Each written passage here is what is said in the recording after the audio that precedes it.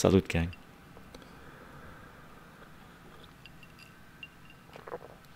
The needs of the many, quote, Vulcan philosophy, quote, the needs of the many outweigh the needs of the few or the one, end quote. I disagree with that Vulcan logic.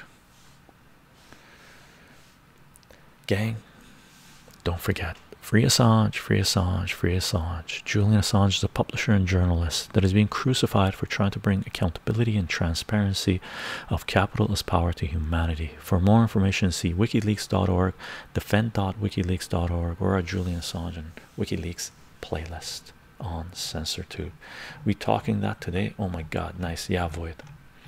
I figured I'd share the story. Why do you disagree? I disagree because that is the same philosophy as or same problem as rule of the majority, right?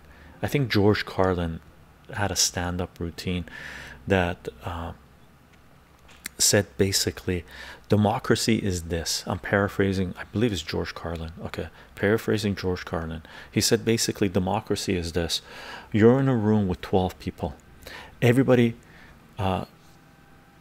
votes on if they should sodomize you with a broomstick. 11 people vote yes, they need to sodomize you with a broomstick. You vote no, you do not want to be sodomized with a broomstick. But because the majority voted to sodomize you with a broomstick, you get sodomized with a broomstick.